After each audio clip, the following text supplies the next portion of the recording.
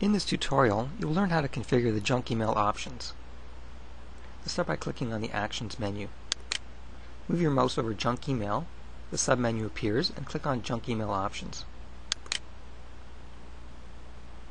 There are several junk email options to be configured, and Outlook has broken down the options into various tabs. Let's start on the Options tab. On this tab, you can specify the level of protection that you want. Typically, you want to select either low or high. If you're getting a lot of spam, then you may want to try clicking on high. The other options here allow you to specify whether you want email to be moved directly into your junk email folder or deleted. Typically what you want to do is you want to leave this unchecked, so that way any email that may be classified as spam is moved into your junk email folder so you can review it later. There's also another option here, and you want to leave that on, and what it does is it turns off links in suspicious email. The next tab is the Safe Senders tab.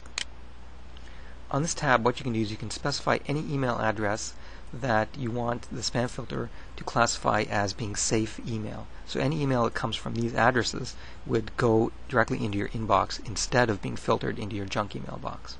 And you can just click on Add, and you can start typing either a specific email address, or you can just type @ and then the domain name, for example @calendars.com. In that case, anything from calendars.com, any user from that address would be considered to be safe.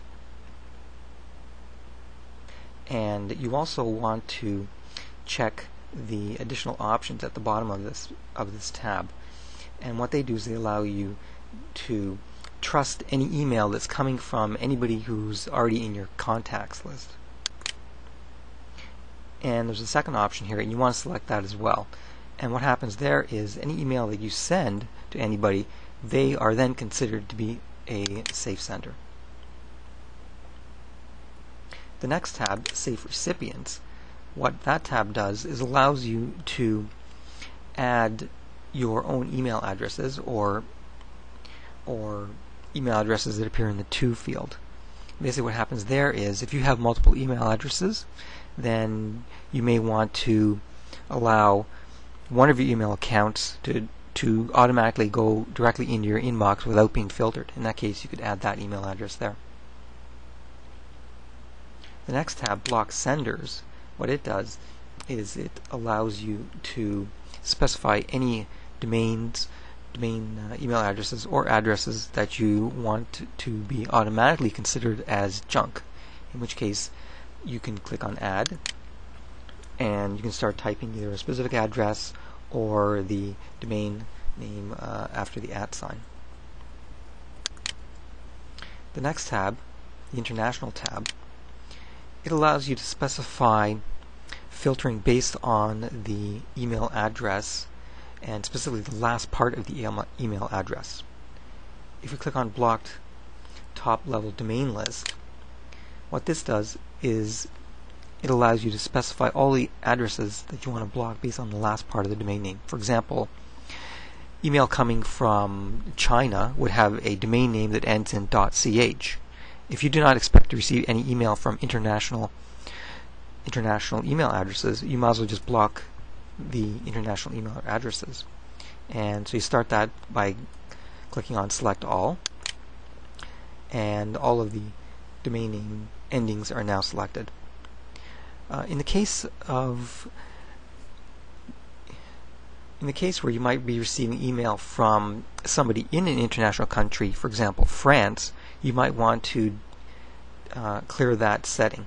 So let's go down to France, which is FR,